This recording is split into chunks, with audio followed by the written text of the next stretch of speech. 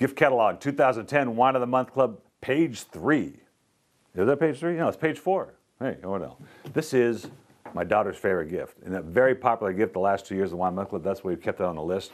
It is a chest full of wine. It's called the Aficionado. Put some really nice wines in here. Again, everything is sealed in plastic wrap. All our baskets are made to order. Nothing is pre-made. So you're getting the freshest ingredients as we make our baskets. However, this one's all wine. So, nice leather straps that are snapped at the bottom. Brass clasp, open it up. 6 bottles of wine. You also have your wine pours in here that teach that it's the no drip wine pours that'll be in here. There's 6 of those. You have a corkscrew from the Wine of the Month Club in here.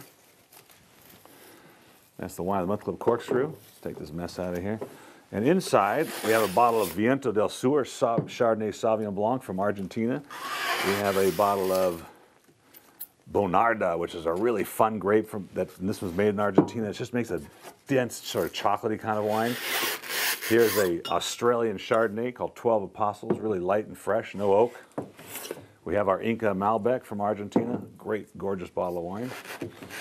And we have our 10 Knots, which is a GSM blend, Grenache Syrah Mourvedre. This is a big wine. I've seen it for sale for $25 by itself in the wine shops. And here's our Torrontés from Barricas, sort of the tropical character from Argentina. Gorgeous wine. People are going to love this basket when they get it. And by the way, it makes a nice, attractive accessory for your house. Merry Christmas.